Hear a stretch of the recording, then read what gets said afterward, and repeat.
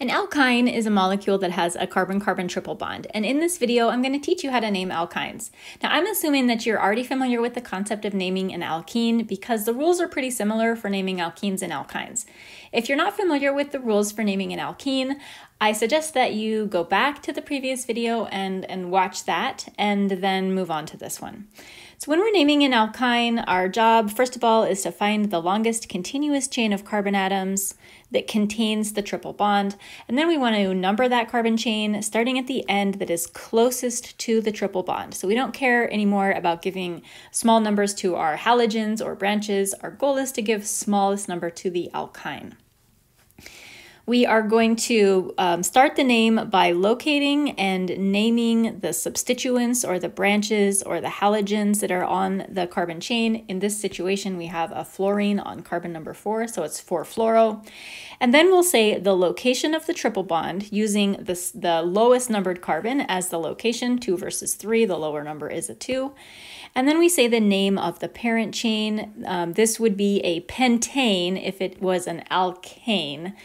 So it's pent, but instead of saying pentane, we say pentyne. So just like with an alkene, we're changing the ending of the name to communicate that there's a triple bond present. And that's all there is to name it. So it's, as you can see, it's very similar to naming alkenes. Here's another example. Start by identifying the longest continuous chain of carbon atoms and then number those carbon atoms starting at the end that is closest to the triple bond. We don't have any substituents or branches or halogens on this molecule, so we don't have to name them.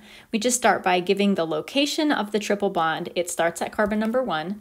We have a 4-carbon chain. That's it would be butane, but since there's a triple bond, it's butyne.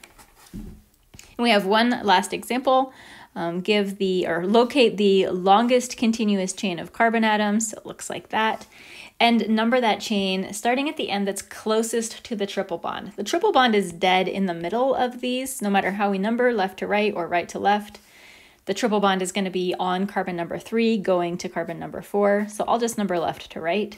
1, 2, 3, 4, 5, 6.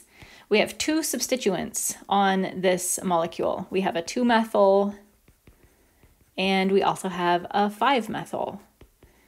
When we have 2 identical substituents, we don't have to say 2-methyl, 5-methyl. We don't have to say methyl-methyl. We can say dimethyl. That lets everybody know that there are 2 of them, although we do still have to use the numbers for each. So we say 2, 5 dimethyl. This is a shorter way of saying 2-methyl, 5-methyl. Then we give the location of the triple bond using the lower number, 3. 6-carbon chain would be a hexane, but this is an alkyne, so it is a hexyne.